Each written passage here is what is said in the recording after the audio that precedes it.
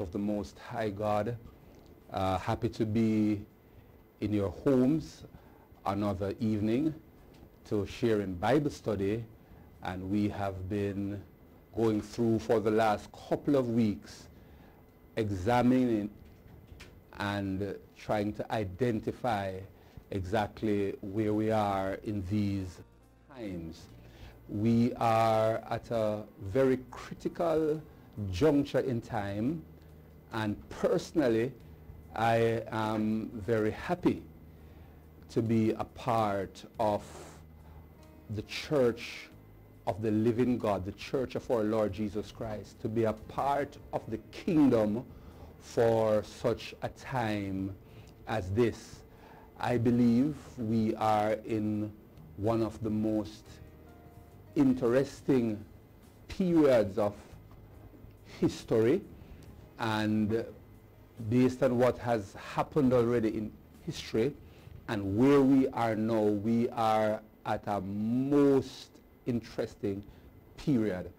And I'm very happy, amen, as I said earlier, to be a part of the kingdom, and many of us ought to be for such a time as this. We have gone through quite a bit, and we have received feedback from individuals, and they have been asking a number of pertinent questions based on what we have been discussing.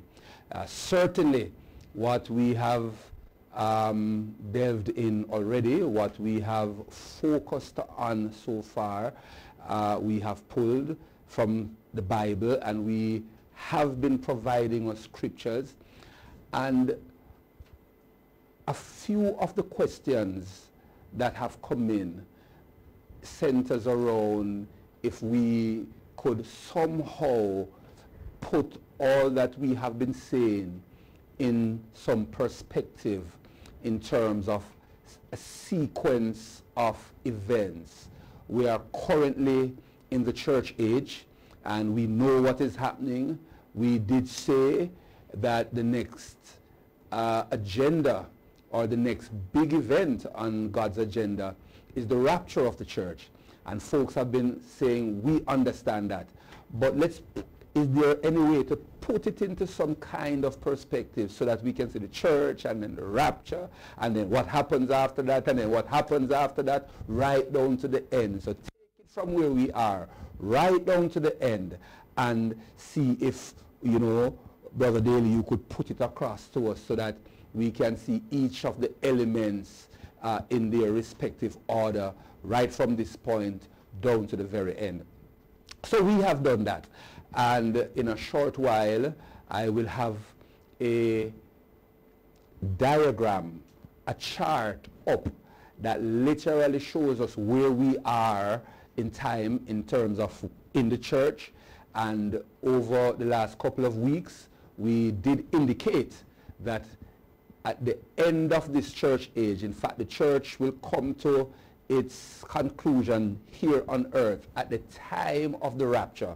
And so we are going to be showing you the rapture, then what happens after the rapture, which we spoke about already, the tribulation period, and then what happens after the tribulation period, which represents the revelation of Jesus Christ, where he's going to come back with his saints and come to stand upon this very earth.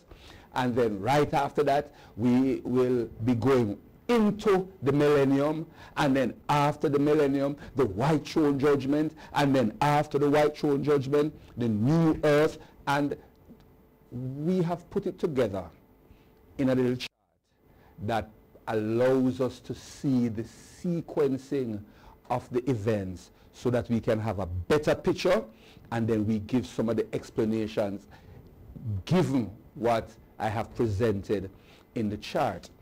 Also, a couple of saints, some might not be saints from our assembly based on how some of the questions are posed, they inquired about the rapture and after, what will we be doing during that period when we are there. Are we just going to be in heaven sitting in the clouds, and you know what exactly is going to happen?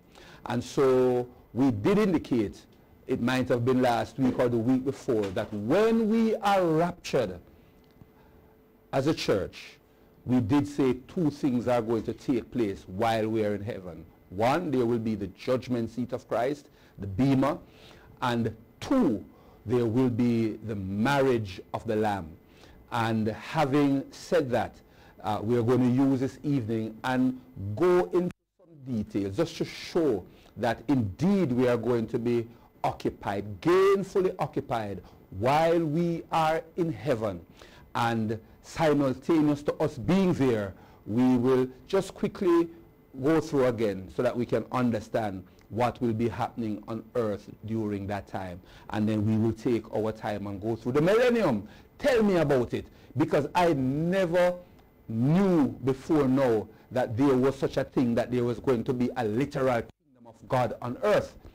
And quite a number of folks had indicated that. We know that when the rapture comes, we would have been taken off to heaven, and we would have been with the Lord forever and forever, and that would have been the end of all things until judgment, and God wipe everything out, and that's the end of the story. But the Bible did tell us that there will be a new heaven and a new earth.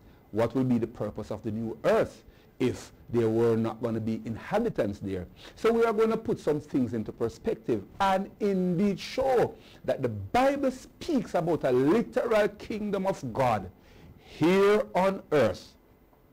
And we will show you where it fits in and how it fits in, and how you and I, as saints of the Most High God, once we make it in the rapture, we're going to see where you and I are coming back with him to rule the nations with a rod of iron. And it is in the Bible, it is in the Word, and I therefore ask us to spend a little time and focus on that as we go through. So this evening, what I will be doing is I will have the chart up, and I will, while you are looking at it, in a little while you are looking at it, I will be going through, and you will look at the chart, so you'll be seeing a little bit of the chart for a while I am talking. And I ask that you have your pens and your papers, because I will be relating some scriptures to us. I don't want to take the chart off to put the scriptures up, and at the end of the scripture we put back the chart, and as we read more scriptures we take the chart down. So I'm going to be leaving the chart on the screen, and then I will be reading the scriptures to you. Take the notes in terms of the scriptures. So when I'm dealing with, for example, the church, I want you to put your heading, the church, and you're going to put the scriptures. I will be not only giving you the scriptural references, but I'll be reading a couple of them. And then we will move to the rapture, and then we will move to what is going to be happening in heaven after the rapture. I'll be giving you some scriptures. The chart will be there. I ask you to listen attentively, and I will be taking my time, write the scriptures, listen to what is being said so that we can grasp it, and then see the sequencing of what I am saying based on what I am presenting to you on the chart. Now, many of us don't quite grasp who we are as children of the Most High God. We don't understand our position as children of God within the church. We don't realize how peculiar we are, how special we are.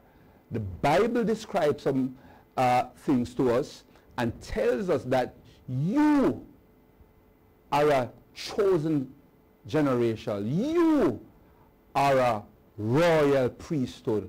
You are a holy nation. And it goes on to explain that we have been called out of darkness into this marvelous light. Now, many of us cannot or might not appreciate that even the prophets of old did not have a sense of who this body of called out believers were. They did not have a sense of exactly who and what the church was going to be doing and who exactly these people are. As far as the prophets were concerned, God called out through Abraham this special people. And through the seed of Abraham coming all the way down, the law was given to them, and they were going to be the ones that would have guided and directed the nations of the world towards ultimately finding Almighty God. But as far as the Jewish people, that included all the prophets of old, were concerned, God only with the Jews. Even if you were mixed like the Samaritans and the Jews have no dealings. So just imagine them seeing, which they didn't see, but imagine them, they understanding that there were going to be, or there would have been, a body that called Gentiles dogs, those that were not a people, those that were not considered. How under God's heaven could this have happened, that Gentiles were called into a body and were chosen by God to be special, to be peculiar, and not only that, for God not to have revealed it to them. And so I want us to understand that this grouping, this body of called out believers that you and I are a part of, is a very special group. Amongst the prophets of old, I personally believe that Daniel was endowed with revelations from God deeper than any of the others, simply because he was given some of the most detailed, the most minute of details were revealed to him, down to the very time when Messiah was going to be cut off. Daniel worked it down to the day, and he knew that level of details.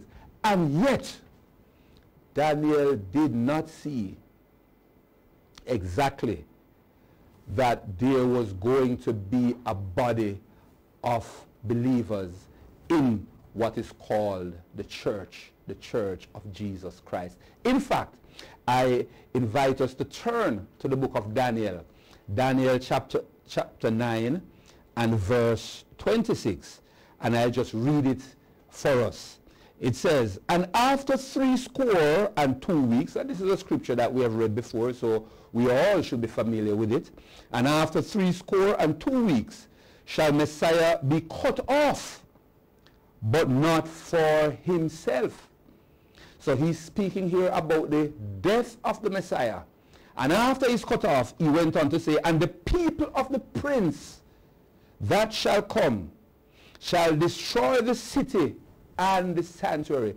So here Daniel is speaking about things that were going to be happening in the end times. And he prophesied that Messiah the Prince was going to be cut off. And Daniel in his 70 weeks prophecy gave time frames when this would have happened. So he knew that Messiah was going to be cut off at a particular point. And then after Messiah was cut off, he went right on to speak about the people of the prince that shall come, shall destroy the city and the sanctuary, talking about the Antichrist, and he's going to come and he's going to sit in the sanctuary, and the sanctuary is going to be destroyed, and the end thereof shall be with a flood. So Daniel spoke of the death of Messiah. He continued immediately to talk about the prince that shall come, which is the man of sin, the Antichrist. He spoke about things right down to the end, where he said, and the end thereof shall be with a flood, and unto the end of the war desolations are determined. And so Daniel went right to the end, from the time that the Messiah was cut off, right to the end. Daniel went there and said nothing more. Yet you and I, brethren, know that when Messiah was cut off, indeed it was not for himself, but when Messiah was cut off, you know what emerged out of that? The Bible tells us in the book of Matthew chapter 16 and verse 18, and I say unto you, Peter, or I say unto thee, that thou art Peter, and upon this rock I will build my church, and the gates of hell shall not prevail against it. And Jesus at this point started to tell the disciples what was going to happen in a while, what was going to happen after his death, what was going to happen in terms of a church being formed. And Daniel prophesied way beyond that point, and he did not see the church. And so when we talk about the church, brethren beloved, we are talking about a group of people, you and I, who are special. We are talking about a group of people, you and I, who are called out. And let us put into perspective exactly what it was that God was doing. St. John chapter 1, and again I am reading for us, St. John chapter 1, and make a little note of this because I want us to have these scriptures. St. John chapter 1, verses 11 and 12. And let us read. He came unto his own, and his own received him not. But as many as received him, to them gave he power to become the sons of God, even to them that believe on his name.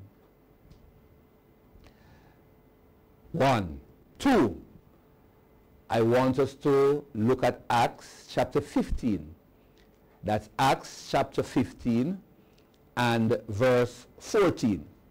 And it says, Simeon hath declared how God at the first did visit the Gentiles to take out of them a people for his name. It is important that we start to recognize that when it comes to the church, there was something peculiar, something special. The prophets of old didn't know about it, but God was now revealing some things in the New Testament, showing us exactly who we were and exactly what it is that he was doing.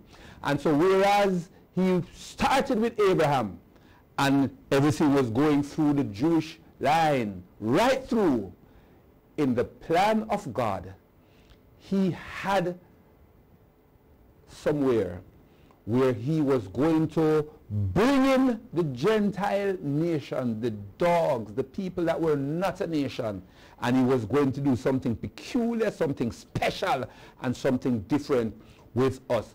Listen to what he said through the Apostle Paul to the Romans, Romans chapter 11 and verse 25. And here is what he said, Romans chapter 11 and verse 25. For I would not, brethren, that ye should be ignorant of this mystery.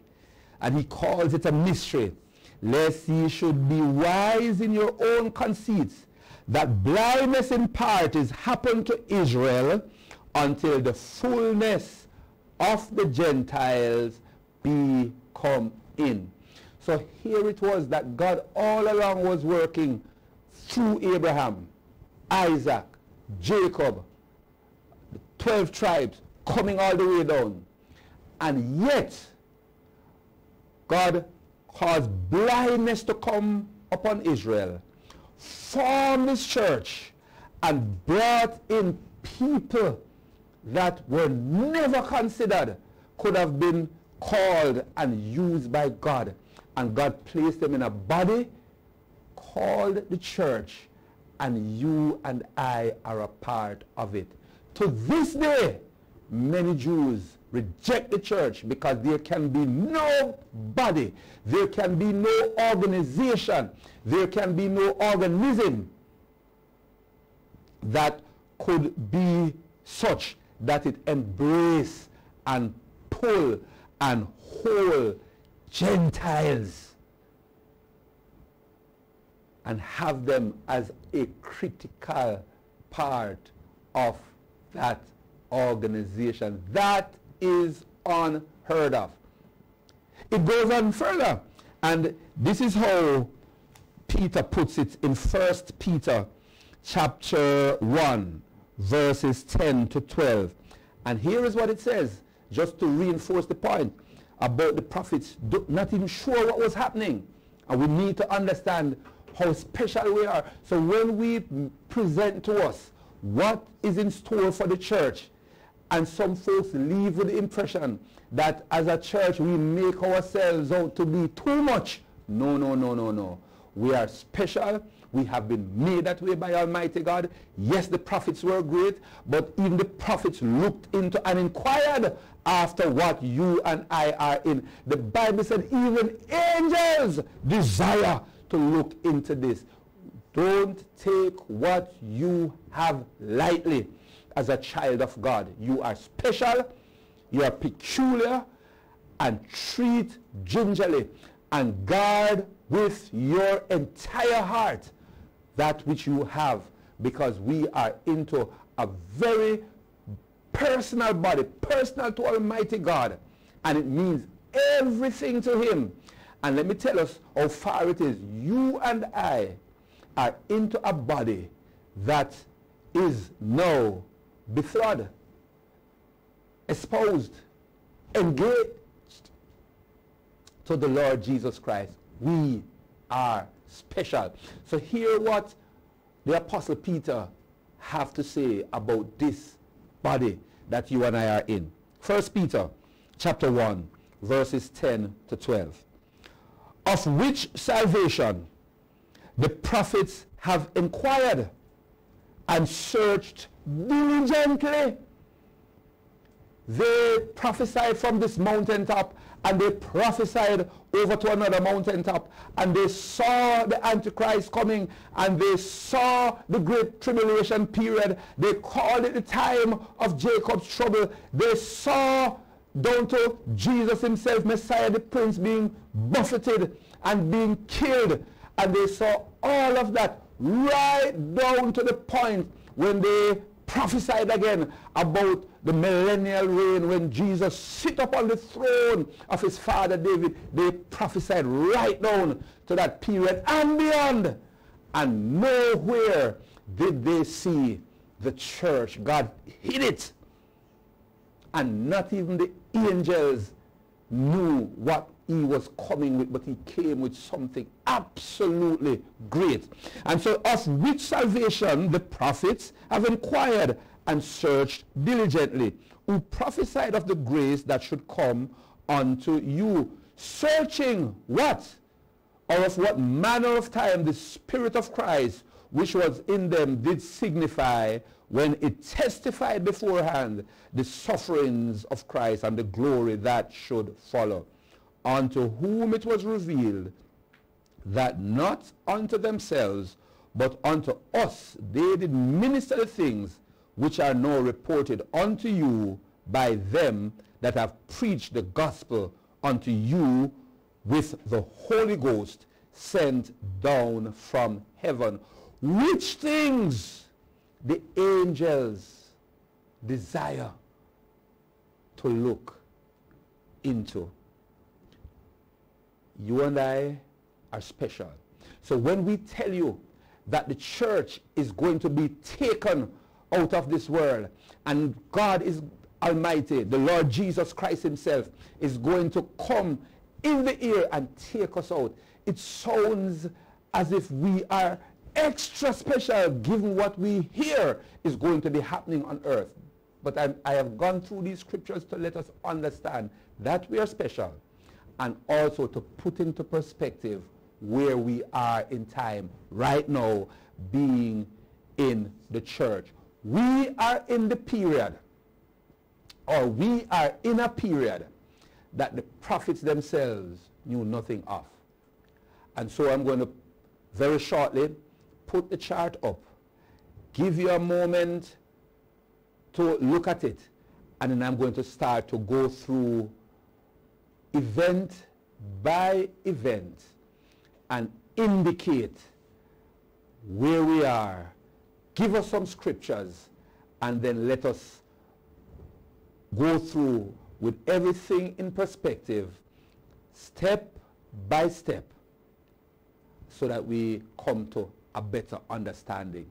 So we look at this time the chart, and we are going to show us right where we are in the church. If we look to the left of the chart, we are going to see a circle there. And it starts with the church. That is where we are now. A member of the church of the Lord Jesus Christ. And that is where we are now. Now, in our discussions, the chart, we did indicate to us that the next item on the agenda is going to be the rapture of the church. We did indicate, and it is important that we understand that that is so, that is Bible. So as you look at the chart, you see exactly where we are. And then while you look, I'm giving you a little time, I will be talking, but listen closely to what I'm saying even as you look at the chart. There is the church, and as you look beside it, you see the tribulation, and as you look, going on the line, you see the millennium, then your next big ticket item is the new earth. But then in between some of these big ticket items are some things. If you can't see it very clearly, I will, just indicate to you what is there so that you can understand exactly where we are and what we are saying. Now, the next item on the agenda for the church, you see some arrows going up. We are talking about the translation of saints, the rapture of the church of Jesus Christ. The Bible tells us in the book of 1 Thessalonians chapter 4, amen, we'll just go from verses 16 to 18. For the Lord himself shall descend from heaven with a shout, with the voice of the archangel, and with the trump of God, and the dead in Christ shall rise first. Then we which are alive and remain shall be caught up together with them in the clouds to meet the Lord in the air, and so shall we ever be with the Lord. That is speaking about the rapture. That is speaking about the Lord coming down in the clouds of heaven, and he's going to be in the air, and he's going to make that call, and we're going to hear that call, and we will be changed. The Apostle Paul in 1 Corinthians chapter 15, verses 51 to 53 puts it like this. Behold, I show you a mystery. We shall not all sleep, but we shall all be changed in a moment, in the twinkling of an eye, at the last trump. For the trumpet shall sound, and the dead shall be raised incorruptible, and we shall be changed. And so we can see that at the rapture, the saints are going to leave, and we are going to meet the Lord in the air. Yes, we cannot go, and we said it the last time, we cannot go with the bodies that we have, because these bodies that we have, and for those saints that are dead, they are rotted. They have rotted, and these bodies are corruptible. Yes, susceptible to maggot and worm and all the kind of things that is called corruption. But when the trumpet sounds, when God Almighty, the Lord Jesus, gives that shout, there is going to be in a split second, there is going to be a massive change. We shall be changed, and our bodies are going to be fashioned. We are going to have bodies fashioned like unto his glorious body. The body that he resurrected with, it is the bodies that we are going to have, and is going to be what we go up with to meet the Lord in the air. And so we will be changed. Those that are in the grave, it is their bodies, all the atoms, everything is going to come together. It will be changed, and the corruptible bodies will put on incorruption. And yes, we shall be changed, and we will meet him in the air. So at the rapture, the Lord is coming for us. We meet him in the air, and he takes us back to heaven, where a number of things are 7 years. And so at the rapture, when we go up, in that 7-year period when it will be tribulation on earth, some things will be happening with the people of God. And a couple of folks have written, and people have asked, saints have asked, unsaved have asked, what will be happening in heaven at that time that the Lord would have, he took us out of the wrath that was to come and took us to heaven. What will be happening there? And we say 2 major events. 1, the judgment seat of Christ, and 2, the marriage of the Lamb. And the Bible speaks to them both. So we turn to the chart right now, and I want us to look, and I want us to see the church going up, and we are now in heaven. Right. We are now in heaven. So we will start, and we don't have an order in which the events will take place, but I believe that you would want to deal with the business matters first before we then go on to the actual marriage of the Lamb. And so one of the major events that's going to be taking place while we are in heaven, having been raptured, and just keep focused on that chart, because we are going to give us some scripture, and I want us to understand. So the judgment seat of Christ. And it is important that we understand, it is important that we recognize that as children of God, as people of the Most High God, we all are accountable to him. We are accountable to God for the things that we do in our lives, having surrendered to him and having given him everything, given him our heart, given him our lives. He saved us, he placed us in the church, and he expects us, yes, to live a holy life, but he also expects us to live a productive life as a son of God. Productive in terms of the service, the things that we do for him. It brings to our consciousness, and I'm talking about the judgment seat, one of the 2 things that we are going to be doing in heaven. It brings to our consciousness that a day is coming when, as children of God, we shall stand face to face with Jesus, one-on-one, in a setting where we will be called upon to give an account of how we lived our lives as Christians while we were on earth. We will have to answer to the great King as to our motives and our intentions in doing what we did in our time as Christians. Now, I want to make a point very clear, because I believe it is important that we understand that the judgment seat of Christ is not a judgment unto condemnation. That is later on where there's going to be the white throne judgment. The judgment seat of Christ. Notice that those who go up in the rapture are those who are going to be standing at the judgment seat of Christ.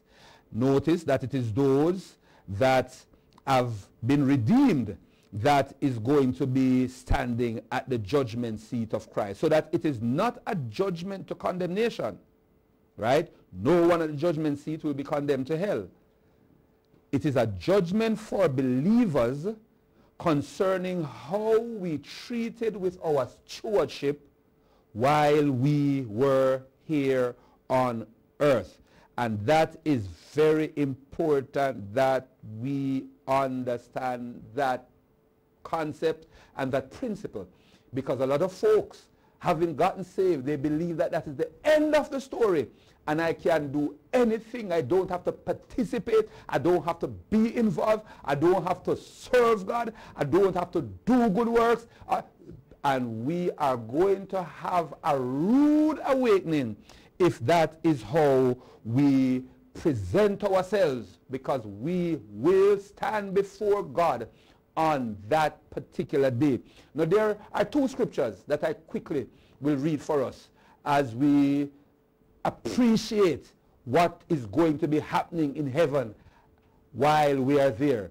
One scripture in 2 Corinthians chapter 5 verses 9 and 10. Wherefore we labor that whether present or absent we may be accepted of him. For we must all appear before the judgment seat of Christ, that every one may receive the things done in his body according to that he hath done, whether it be good or bad. All of us are saints. And Paul was writing to the Corinthian church and telling them that we must all appear before the judgment seat of Christ.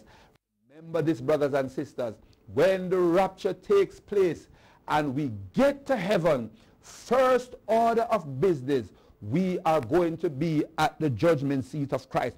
Paul spoke to the Romans also, and in Romans chapter 14 verses 10 to 12 he puts it this way: but why dost thou judge thy brother, or why dost thou set at naught thy brother? For we shall all stand before the judgment seat of Christ. For it is written, as I live, said the Lord, every knee shall bow to me, and every tongue shall confess to God. So then, every one of us shall give account of himself to God. And so, brothers and sisters, do not be fooled. A day is coming when we will be rewarded and we will be vindicated as believers. The stance that we have taken for Jesus, the things that we have done for him, all that we have done in righteousness, it will pay off. And ultimately, men will see and know that we were right after all. But at the same time, you and I must recognize, must realize that we are going to give an account to God for how we lived our lives. The question is, why such a thing for the saints? Isn't it that we're on earth now and anything wrong we do, we can go to God and ask him for forgiveness? Two things we must not mix up. Yes, while we're on earth, we will make mistakes all the way down. We will sin and we will be restored. We will sin and we will be restored. Those things we must treat with here on earth. The judgment seat is not to judge us for the sins that we have done. The judgment seat is to judge us for our service, our stewardship, the way that we lived our lives of service to him. And so there are two things that represent the primary purpose of the judgment seat of Christ. One, it is a time of examination, and the Lord will examine the lives and the service of the believers. And two, it will be a time of rewarding for the saints. And God will reward them and reward those who are worthy of recognition. Remember again, saints, we are all accountable to God. And so, what is it that God will look at? What is it that God will examine? Don't forget now, saints, all of this are taking place in heaven after the rapture. Yes? And it is important. It is important that that is the understanding that we have. Again, I turn us to the chart. Again, I want us to be looking at the top where we see judgment seat of Christ. Very important. And we are going through that. So it will be a time of examination, and it will be a time of rewarding. What do you mean by rewarding? Did you know that the Bible in St. Matthew chapter 6 verses 20 and 21 tells us that, look, but lay up for yourselves treasures in heaven, where neither moth nor rust does corrupt, and where thieves do not break through nor steal. For where your treasure is, there will your heart be also. Understand, saints of God. Understand, people of God, that it is what we do here on earth, the service, the diligence, the faithfulness, how we conduct ourselves, the stewardship, that is going to be the currency that allow us to lay up treasures in heaven. It's not if you have 10 million, you put 1 million aside in a fixed deposit and think that that is going to be transferred to heaven. No, that will never go. It is what we do, how we do it, why we do it, the motives behind our living. And never ever forget that. And while he looks at the motive, the quantity of what we do, the quality of what we do is going to come to the fore. He said in 2 Corinthians 9 and verse 6, he who sows, and I drop in the gospel seed generously, will reap abundantly. And I dare say the opposite is also true. He who sows sparingly will also reap sparingly. All right? Very important. Note this though, that faithfulness is one of God's standards for success. And that's the reason why he said in 1 Corinthians chapter 4 and verse 2, moreover, it is required in stewards that a man be found faithful. Very, very, very important. Very, very, very important. So, I look at you again, saints of God, and I remind us, I challenge us, I urge us, I implore us. It is not the passing on of information that really moves me, that drives me to tell us about the Antichrist and to tell us the sequence of things that is going to happen and to let us know the order in which it will come and all of those things. And so we are fully equipped with information. What is information if at the end of the day our lives are not transformed? What is information if we can recite the order of things to come and know how it will follow and know how it will flow, and our lives are not moved and not set in order? What sense does it make? And the trumpet sounds and we just know that I knew that this was going to happen and I know what is going to happen next, and our lives and our hearts are not moved into action.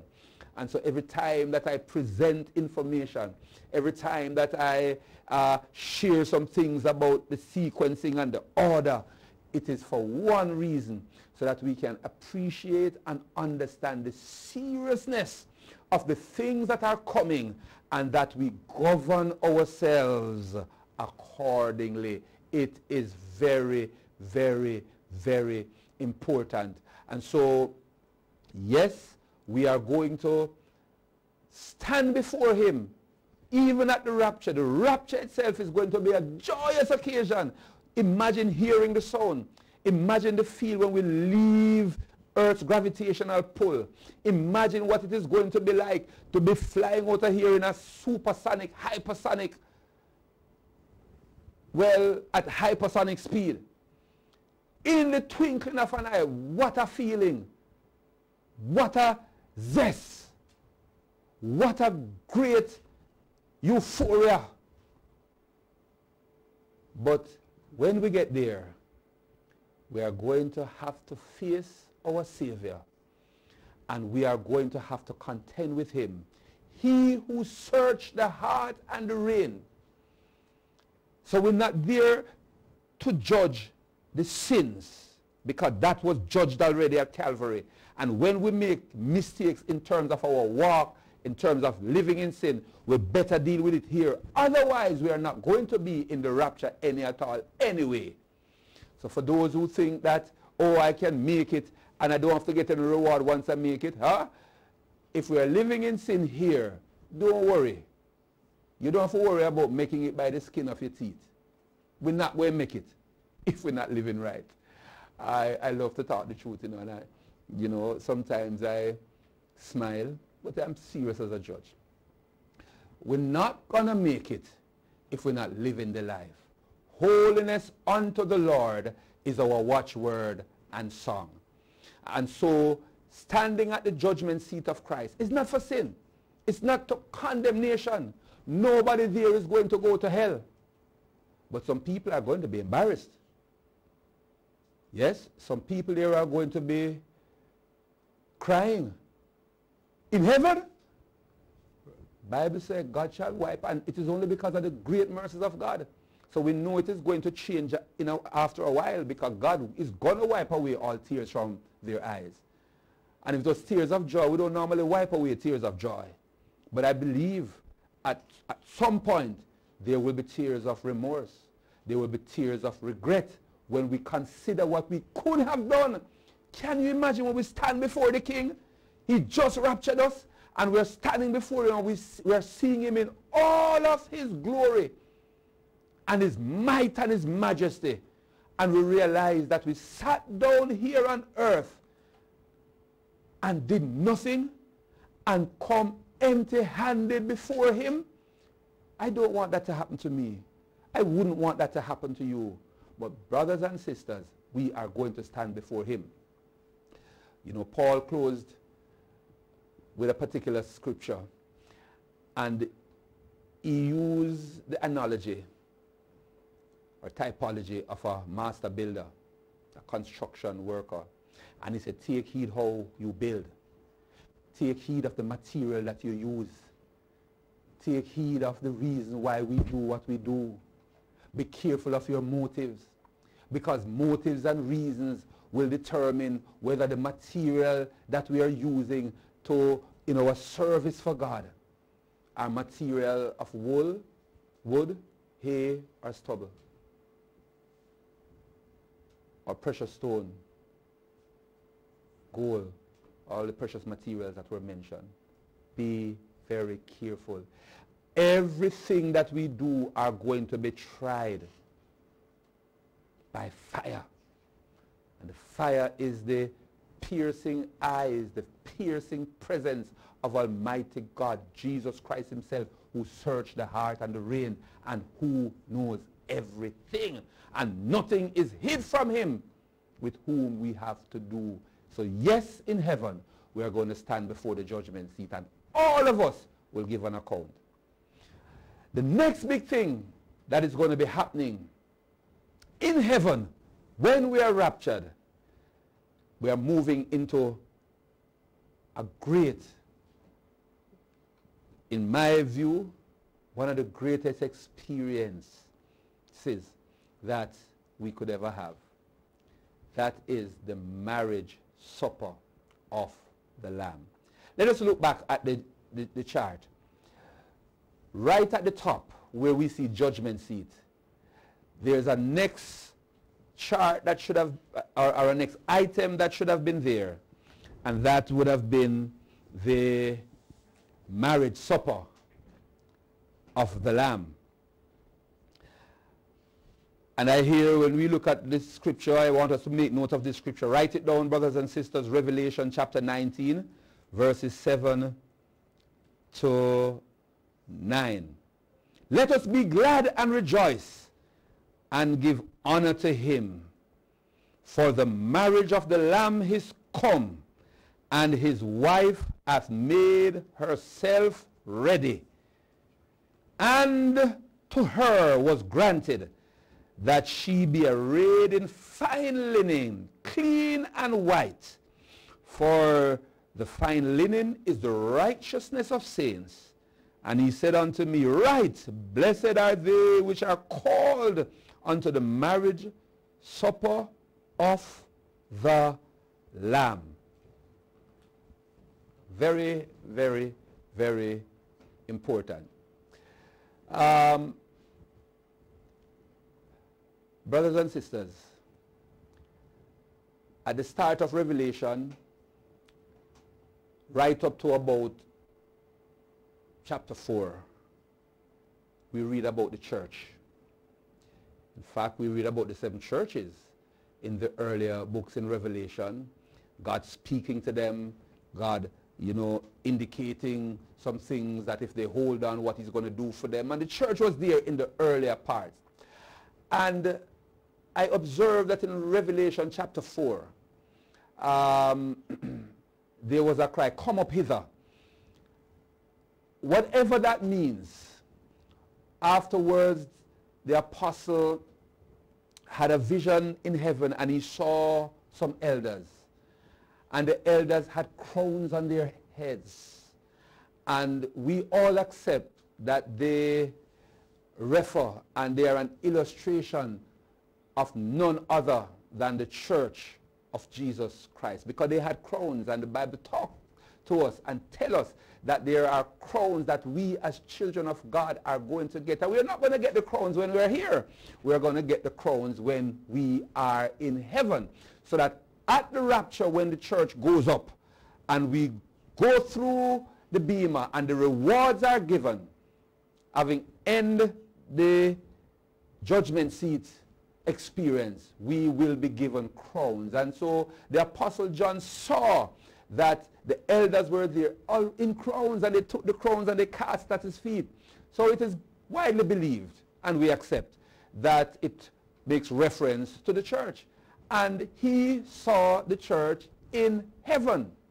Notice that from Revelation 4 all the way down to Revelation 19, no reference is made of the church anywhere. The tribulation period is going through, no reference is made of the church. The vials of God are being poured out. The seals are being opened. The trumpets are being sounded. All kind of horrific things are happening. And at no point throughout the entire rest of Revelation, after chapter 4, going down, is any reference made of the church. Have you ever wondered why? Because the church is not on earth. Here in Revelation 19, we are hearing, be glad, rejoice. The marriage of the Lamb is here. And where are we as a church? In heaven. In heaven. And so I would like us to understand that, yes, what we saw, and let's look at it again on the chart because we are going down now. What we have seen is that the church is there. The church would have been raptured. We looked at those scriptures. The church went up, and in heaven, 1, the judgment seat, and 2, we are now at the marriage supper of the Lamb. I want us to notice the language that Paul used at one particular point. Yes, I want us to notice the language in 2 Corinthians chapter 11 and verse 2. For I am jealous over you with godly jealousy, for I have exposed you to one husband, or I have caused you to be engaged to one husband, that I may present you as a chaste virgin to Christ. And that word betrothed means simply, or espoused, means to be engaged or to be betrothed. Engaged, as you and I in the Western world know. And so, from time to time, or from the time that we were converted as Christians, from the time that you and I were filled with the Spirit and were baptized in His name, from that time all the way down to the point of the rapture, we are engaged to Christ. We are espoused to Christ. And this is what Paul was saying in 2 Corinthians chapter 11 and verse 2. We are betrothed to Him. And we are going to explain what these terms mean in a little while. So we are still in heaven. And we are looking at the chart. We are still in heaven. Yeah. We are still in heaven.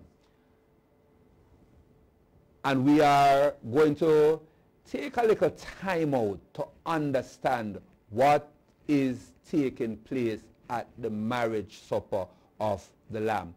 And the marriage of the Lamb is better understood in light of the wedding custom in the time of Jesus Christ. There were three main parts to this wedding. First, and when I say first, I'm talking about the first phase or the first stage. The marriage contract is signed by the parents of the bride and the groom. The bridegroom himself or his parents would then pay what is called a dowry, a sum of money. And for some people, it is an expensive venture. Some folks can't even get married because they can't afford the dowry, right? So the groom, yes, or his parents had to pay a dowry to the bride or to the bride's parents. And that is something that we must first understand. This happens in the first phase of the wedding.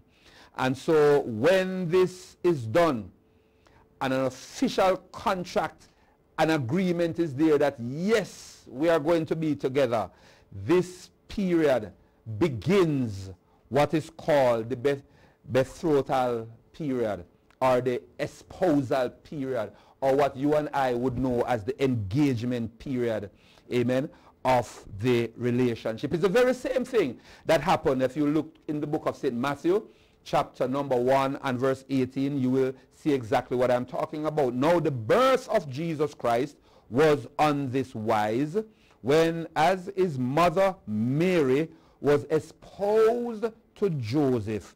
Before they came together, she was found with child of the Holy Ghost. That's what we are talking. So they weren't together yet, but they were espoused. They had gone through the contract. They had done what they had to do. The dowry was already paid, but they were now waiting for the actual marriage ceremony, which is another phase, right, that would come. So the first phase is the marriage contract. The first phase continues with the paying of the dowry. The first phase ends with the process of engagement, what is called betrothal, what is called espoused. He's espoused to the lady that is going to be his bride. Now the second phase, right, comes sometime after, usually about a year. And I want us to follow me keenly. I want us to see exactly what is happening, because Jesus lived this thing out, and it shows you how important and how critical this rapture and going to heaven is. It is something that was planned from the very foundation of the earth. And what was happening in the life of Israel over time in terms of how they conducted wedding, it was fulfilled with the relationship between Jesus Christ and the church.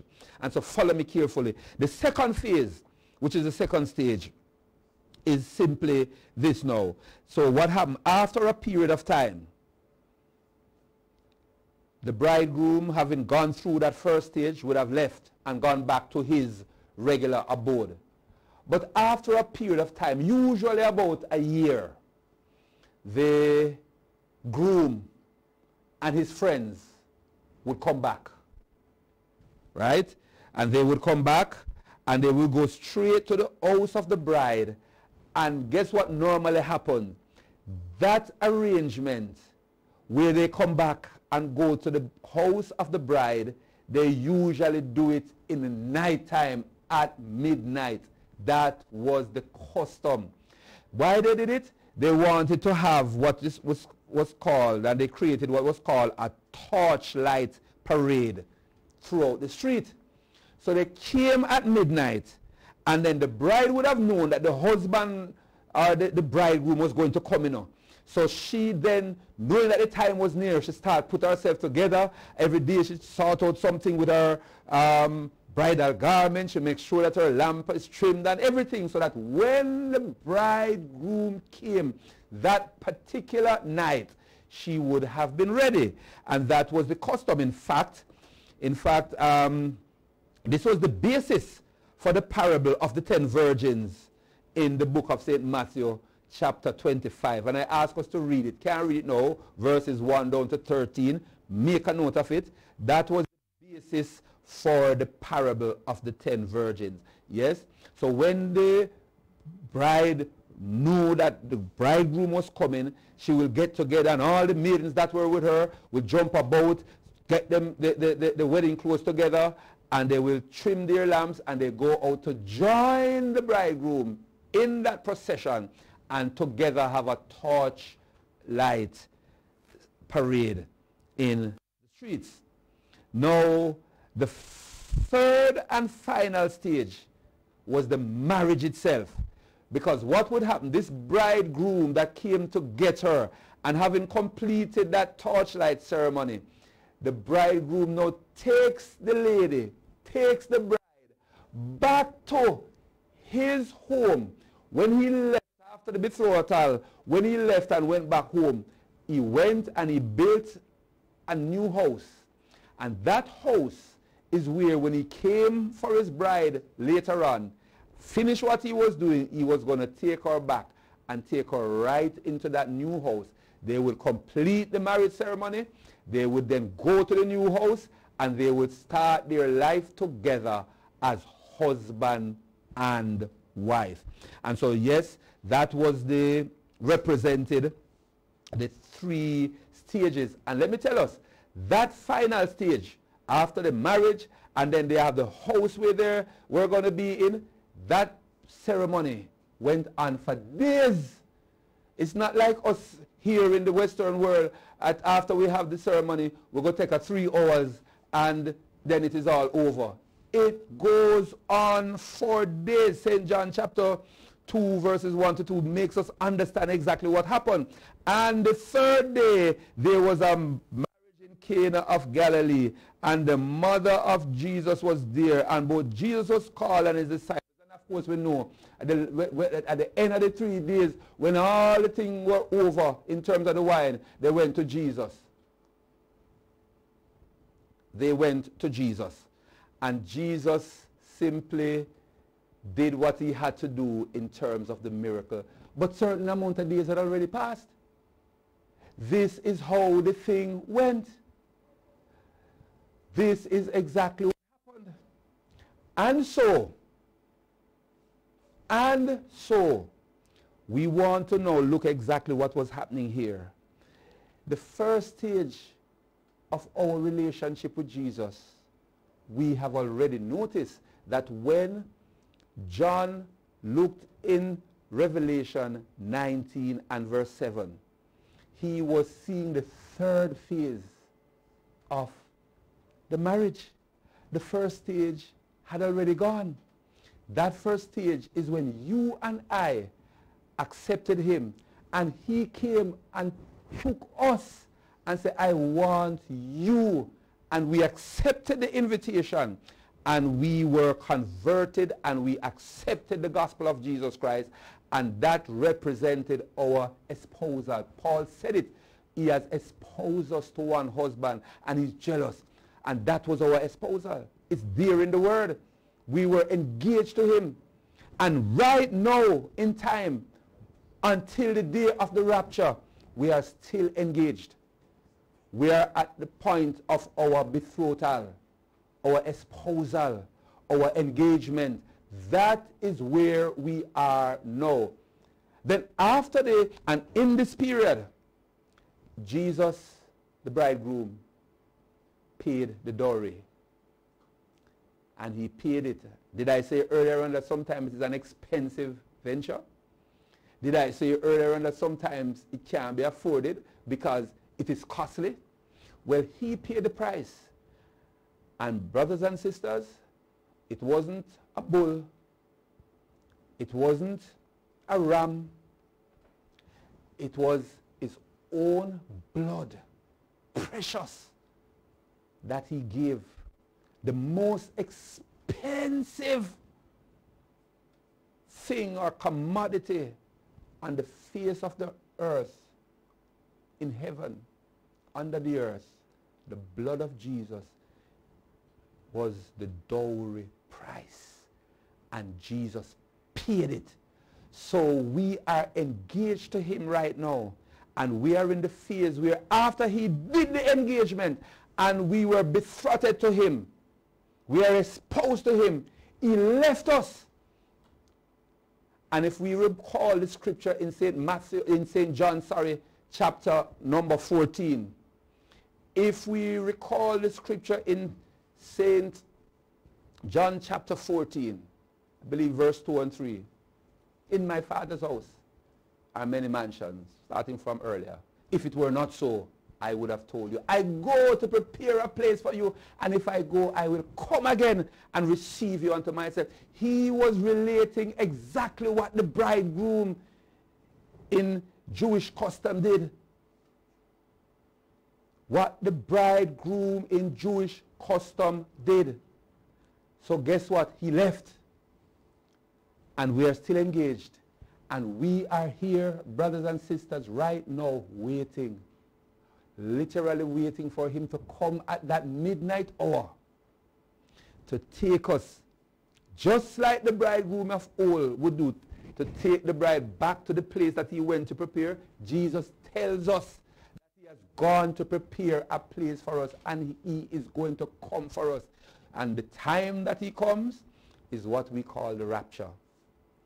So we are betrothed to him, and the rapture is when he's going to come for us, and we are going to meet him in the air, and then we are going to be taken by him to our home. In my Father's house are many mansions. If it were not so, I would have told you.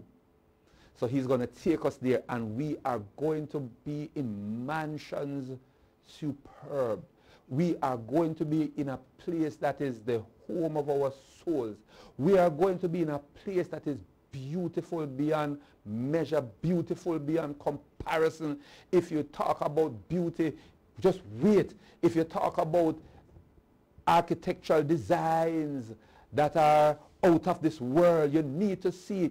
He has taken all this time. I know of architects that have taken 2, 3, 4, 5 years to put the most beautiful of designs together. It's nearly 2,000 years now that Jesus is putting this together. And oh, what a beauty it is going to be. And so any day now, any time now, because we have already gone through and showed that we are in the season of his return.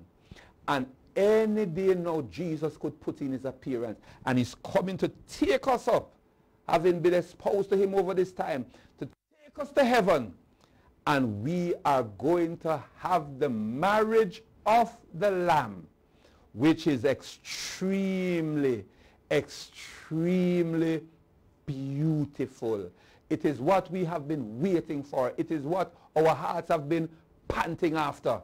And the day is going to come, and we will seal that marriage at that time. Like I said, in the days when Christ was here, the marriage ceremony would have gone on for days. When we get there, it is going to be rolling for just about 7 years. Of course, in between, as I said before, we would have started with the judgment seat of Christ, would have wrapped that up, and then would have been at the marriage. And won't it be a time? It is going to be a massive time. It is going to be a beautiful occasion, and the consummation would take place. I want to be there. I have to be there. I don't want to be engaged to him and break the engagement because of sin. I don't want to be engaged to him right now and break the espousal because I want to have my own way while I'm living here. You leave me and let me live for God. Let me live a holy life. Let me live a righteous life. Let me do my best. Let me lose myself and find it, Lord, in thee. Whatever happens, whatever it takes, I must make it in the rapture. Brothers and sisters, whatever happens, whatever it takes, you must be in the rapture. I want us to be there. I wish we'd all be ready, as the song says. I wish we'd all be ready. I wish we'd all be ready for that great day. And so we are going to be there in heaven, and we are going to be going through the marriage supper of the Lamb. Unless you think that it is going to be just disembodied spirits, we would have had a new body. We would have had a body that is incorruptible. We would have had a body that would have gone through transformation. Yeah, we are going to be able to feel the body. Can we recall that when Jesus was resurrected, the disciples and others, up to about 500 folks, saw him? You remember he was able to talk to the disciples and say, touch me. You remember Peter saw him and they went and they boiled fish and get honeycomb and they give him and him eat with them in his resurrected state. Brothers and sisters, the marriage supper is just that. We are going to have a supper. We are going to eat. We are going to drink. We are going to see each other. We are going to have the time of our lives. And none of us ought to miss this great event. And so to the many individuals that wrote and wanted to find out what is going to happen in heaven when we are raptured, the culmination, yes, the binding together, yes, the tying of our lives as husband and wife will take place at that time. And so in heaven, at the rapture, when we get there, the judgment seat and the marriage supper of the Lamb, and we are going to have the time of our lives for the next 7 years. Yes, that time is going to be through. And at the end of that period, as I close, we are going to be coming back. The Bible said in Revelation, yes, after that period, after that 7-year period, after the time of having the marriage supper of the Lamb, after going through that great experience and basking in the presence of the Lord and enjoying what the Lord, I don't know where he's going to carry us for honeymoon. I believe all of those planets that are uninhabited, I believe all of those places that we hear and read about, he is going to take us on an excursion. Down here we take carnival cruise and ship and all kind of thing and take plane and go, oh no, no, no, we are going to be bigger than that. I believe with all of my heart that the Lord is going to give us a tour of the universe. And won't it be a time? And then when we get back and we are settled and we have it all in place, Revelation chapter 19 tells us and makes it abundantly clear as we move to wrap up. And I saw heaven opened, and after everything is done up there, it is going to be time for us to come back to this earth. And he said, John saw it, and I saw heaven opened, and behold, a white horse. And he that sat upon him was called Faithful and True, and in righteousness he doth judge and make war. And verse 14 tells us, and the armies which were in heaven. That's you and I. That's the saints who left with him. That's the saints who he came for at the end of the marriage supper. And when all that is over, he's going to be coming back to this earth. And when he comes back, that's the revelation of Jesus. If you look at the chart, and let's look one more time at the chart. If we look at the chart, we are going to see at the right side of the tribulation, right? We are going to see at the right side, and why, although we are looking at it, there should be an arrow coming down. Yes, there should be an arrow coming down that shows and indicates the saints coming back with Jesus Christ at that time, because in that day he's going to stand up on the Mount of Olives. In that day when he comes, he is going to confront the armies of Armageddon. In that day, he is going to destroy and discomfort those who try to annihilate and mash up this earth. And he is going to destroy them with the brightness of his coming. And he is coming to set up a kingdom which was promised before. And so the saints are going to be coming with him. Verse 14 of the same Revelation 19 tells us, and the armies which were in heaven followed him upon white horses, clothed in fine linen, white and clean. Very important that we understand that. Jude also told us in verse 14, and Enoch also, the seventh from Adam, prophesied of these, saying, behold, the Lord cometh with 10,000s of his saints. He's coming at that time. On the chart, we see the church, then we saw the church raptured. Then we saw the church in heaven. In heaven, the judgment seat of Christ. Also in heaven, the marriage supper of the Lamb. When that is true, we are coming back with Jesus for his revelation to this earth. It is here that those that are on the earth, and every eye shall see him, and those also which pierced him shall see him and will because of him. And he's coming back at that time, and we are coming with him. And here he's going to rule the nations with a rod of iron.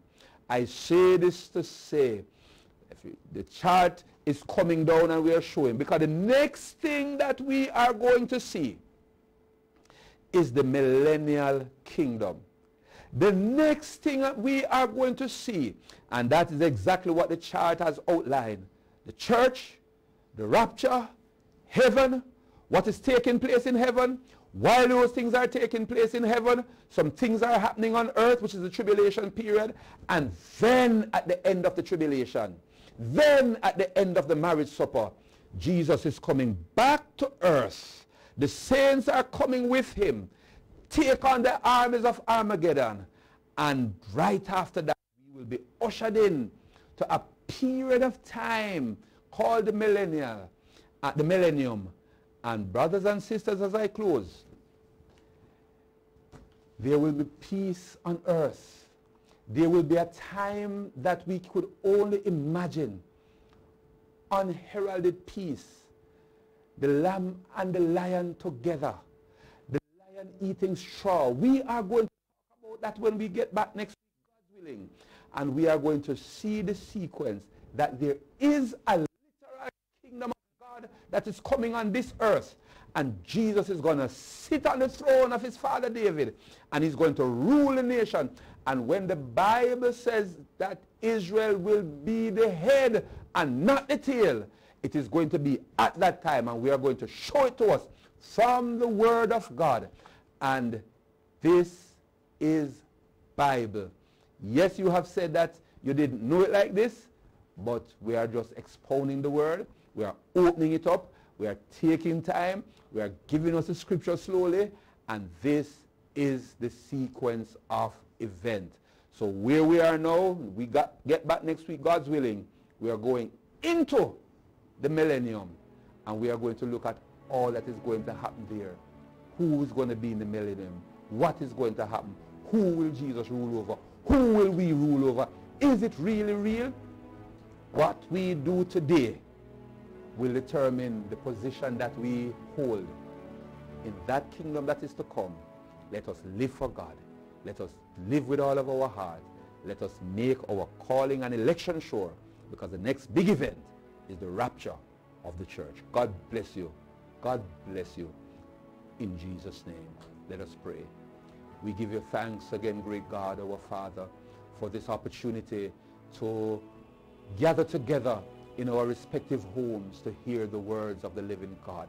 I thank you for the many that have called, that have written, that have indicated that they want to hear more and to learn more about the things that are to come. This will help them to sharpen their lives. This will help them and help all of us, mighty God, to do what we must to make our calling and election sure. Mighty God, help us to make it in the rapture. Oh, that none of your people will be left behind. I lift my hands and I cover the people of God. I cover every member of our local assembly. I cover every member of our organization. I pray over the body of Christ in general. God Almighty, help us to understand where we are in time and that we will do what we must to make it in the rapture. Because if we miss it, we would have missed it all. We bless your great name, mighty God. Thank you for what you're doing in our lives. Continue to bless our land. Continue to help our people. Continue to direct our leaders. And let the name of Jesus be glorified. Oh, the glory of Jesus, in spite of what is happening, it is shining brighter and brighter. Have your own way. Let your will be done. We give you thanks and we glorify you, mighty God. You are great and you are greatly to be praised. Let your will be done. We give you thanks in Jesus' name. In Jesus' name, amen and amen. And next week this time, God's willing, next week this time, if the Lord tarries, if not on the air, then in the air. God bless you. Love you, brothers and sisters, in Jesus' name.